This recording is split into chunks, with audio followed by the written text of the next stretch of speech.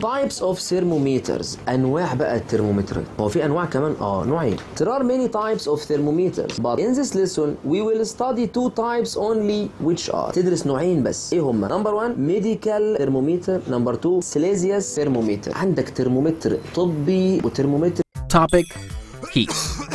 Why is a laboratory thermometer not used to check body temperature? Oh, you have got fever. Why don't you check your body temperature using a thermometer? No, please don't use a laboratory thermometer.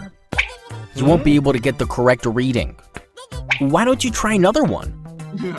This is called a clinical thermometer. Hooray! A clinical thermometer is different from a laboratory thermometer. Oh, seems like you have made your choice. A clinical thermometer has a kink. When we check our body temperature, the kink present in it prevents the mercury from falling back down, thus helping the thermometer to hold the temperature recorded by it and giving us an accurate reading. Now, in a laboratory thermometer, this kink is absent. This is because a laboratory thermometer is meant to measure immediate temperature. Hence, after recording our body temperature, until we check it, the mercury will fall, thus not giving us an accurate reading.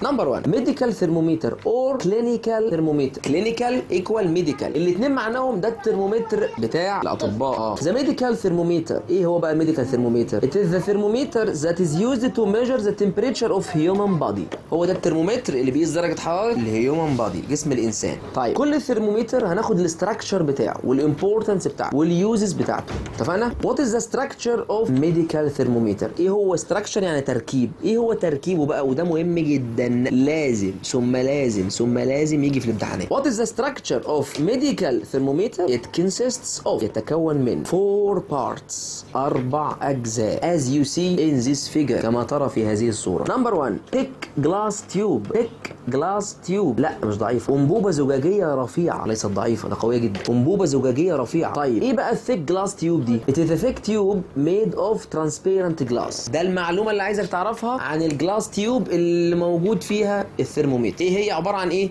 لان دي بتيجي ايه؟ تيجي كومبليت وممكن تيجي ساينتفك تيرم يقول لك ايه؟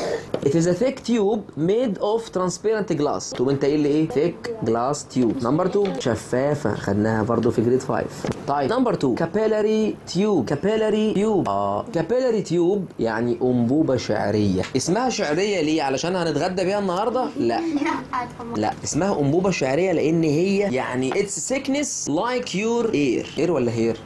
معلش لايك يور ايه هير. سمكها عامل زي سمك الشعرايه كده، لذلك اسمها مش زي بالظبط يعني هي من صغرها شبهوها بالشعر فلذلك سموها انبوبه شعريه. It is a very thick tube that is closed from one its end. يعني ايه closed from one its end؟ النهايه بتاعتها نمبر 3 constriction. ايه الكونستريكشن ده؟ الكونستريكشن كنا زمان واد جماعه في المجموعه عشان يعني يفهمها بالعربي سماها المخنقه.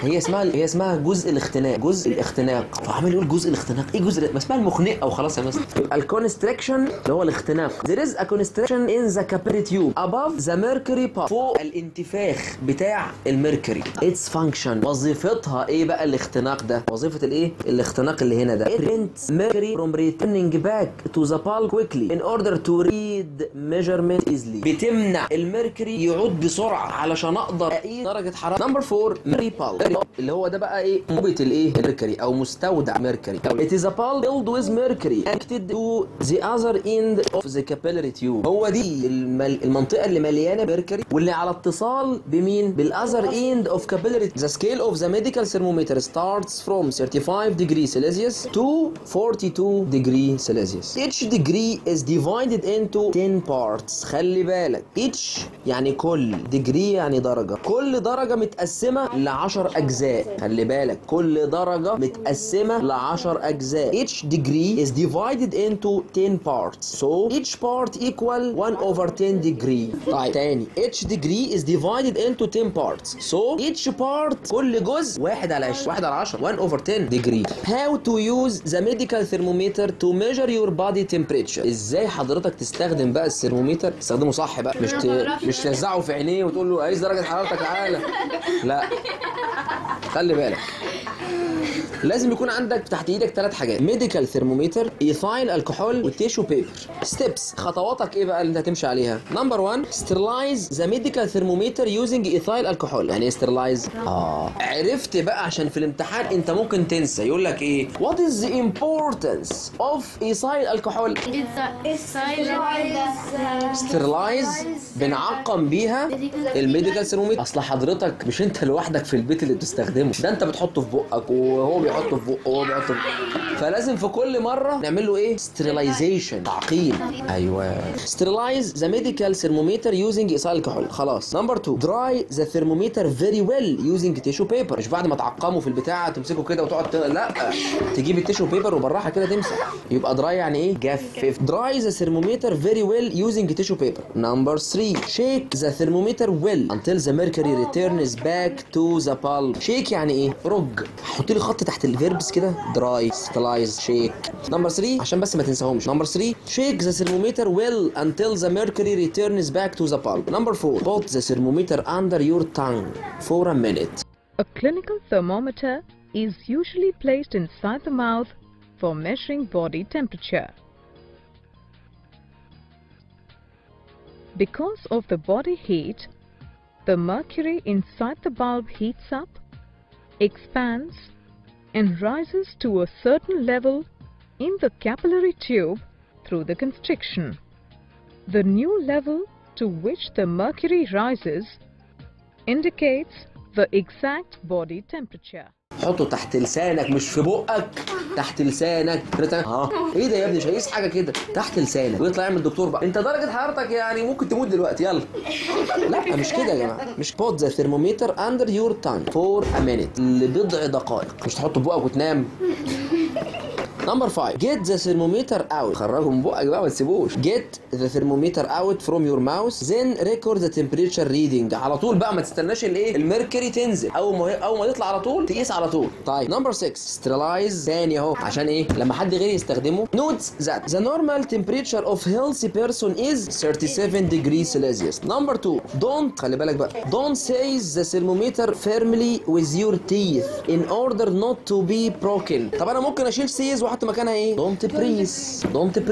ممكن اجيبها لكم كده في الامتحان. يعني ايه فيرملي؟ بشده. خلاص. ايه السبب بقى؟ because mercury is a toxic substance. ماده سامه، فحضرتك هتاكلها من هنا هتموت من هنا وتسبقنا على الجنه من هنا.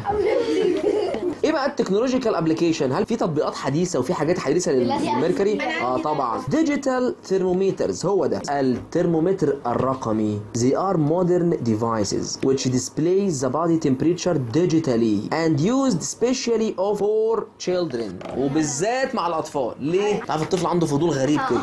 The normal temperature of human body is 37 degrees Celsius. However, it can vary between 35 degrees Celsius to 42 degrees Celsius. Therefore, the clinical thermometer has reading from 35 degrees Celsius to 42 degrees Celsius. المقطع مرة واثنين وثلاثة. إذا كان في حاجة مش واضحة قدامك ما تستناش واسألني فورا، إن شاء الله أجاوبك على طول، سواء تسألني هنا تحت الفيديو أو تسألني على الجروب اللي هتلاقيه برضو موجود مع الديسكريبشن أو الوصف بتاع الفيديو. كان معكم مستر محمد الصادق.